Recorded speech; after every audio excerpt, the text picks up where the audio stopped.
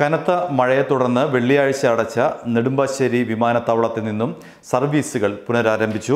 കൊച്ചിയിലേക്കുള്ള IndiGo വിമാനം ഇന്ന് 12:25 വിമാനത്താവളത്തിൽ ഇറങ്ങി. മുംബൈയിൽ നിന്നുള്ള ഇൻഡിഗോ വിമാനം 12:32 ഇറങ്ങി. അങ്ങനെ സർവീസുകൾ ഇന്ന് ഉച്ചയോടുകൂടിയാണ് പുനരാരംഭിച്ചത്. മസ്കറ്റിൽ നിന്നുള്ള എയർ ഇന്ത്യ വിമാനം, മാലദ്വീപിൽ നിന്നുള്ള ഇൻഡിഗോ വിമാനം, തിരുച്ചിറപ്പള്ളി, ബംഗളൂരിൽ നിന്നുള്ള വിമാനങ്ങളും കൊച്ചിയിൽ ഇന്നിറങ്ങും. 1:35 ബംഗളൂരിലേക്കുള്ള എയർ ഏഷ്യ വിമാനം പുറപ്പെട്ടു. 2:05 അഹമ്മദാബാദിലേക്കുള്ള, അതായത് ഗോ എയർ. 2:55 ഇൻഡിഗോയുടെ ഹൂഗ്ലി വിമാനങ്ങളും പുറപ്പെട്ടു. ശക്തമായ മഴയെ തുടർന്ന് വെള്ളം കയറിയ വിമാനത്താവളം വെള്ളിയാഴ്ചയാണ് അടച്ചിട്ടത്. മഴക്കെടുതിയിൽ വിമാനത്താവളത്തിലെ ഒരു ഭാഗത്തെ ചുറ്റുമതിൽ ഇടിഞ്ഞു വീണിരുന്നു. ഇതിന് താൽക്കാലികമായ ഒരു പരിഹാരം കാണുമെന്നാണ് ഇപ്പോൾ വിമാനത്താവള അധികൃതർ അറിയിച്ചിരിക്കുന്നത്.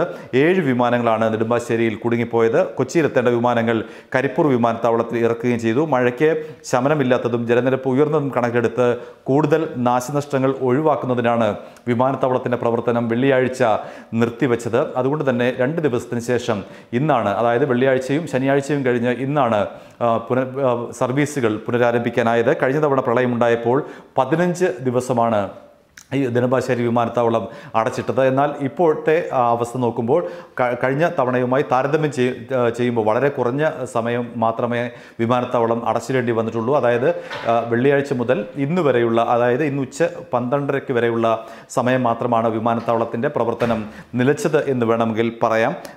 റൺവേയിലടക്കം കഴിഞ്ഞ വർഷം വലിയ രീതിയിൽ വെള്ളം പൊങ്ങിയിരുന്നു. എന്നാൽ ഇത്തവണ പ്രതിസന്ധി അത്ര രൂക്ഷമായിരുന്നില്ല എന്ന് എല്ലാവർക്കും അറിവുള്ള കാര്യമാണ്. കഴിഞ്ഞ പ്രളയകാലത്ത് നെടുമ്പാശ്ശേരി വിമാനത്താവളം അടച്ചിരുന്ന ദിവസങ്ങളിൽ ദക്ഷിണ നാവികസേനയുടെ എയർപോർട്ടിൽ നിന്നാണ് ചെറുവിമാനങ്ങൾ പോയത്. ഇത്തവണയാകട്ടെ അത് തിരുവനന്തപുരം അടക്കമുള്ള വിമാനത്താവളത്തിൽ നിന്നാണ് അടച്ചിട്ട സമയത്ത് വിമാന സർവീസുകൾ നടത്തിയത്. ഏതായാലും യാത്രക്കാരെ സംബന്ധിച്ച് ഇപ്പോൾ വലിയ ആശ്വാസമാണ് ഇന്ന് ഉണ്ടായിരിക്കുന്നത്. വിമാനത്താവളം പൂർണ്ണമായും സജ്ജമായിരിക്കുന്നു. യാത്രയ്ക്ക് ഉള്ള നടപടികളെല്ലാം തന്നെ പൂർത്തീകരിച്ചിരിക്കുന്നു. സർവീസുകളും പഴയപടി ആരംഭിച്ചിരിക്കുകയാണ്. അതുകൊണ്ട് തന്നെ ആയിരക്കണക്കിന് യാത്രക്കാർക്ക് ഈ ഒരു നടപടി ആശ്വാസമായിരിക്കുകയാണ്.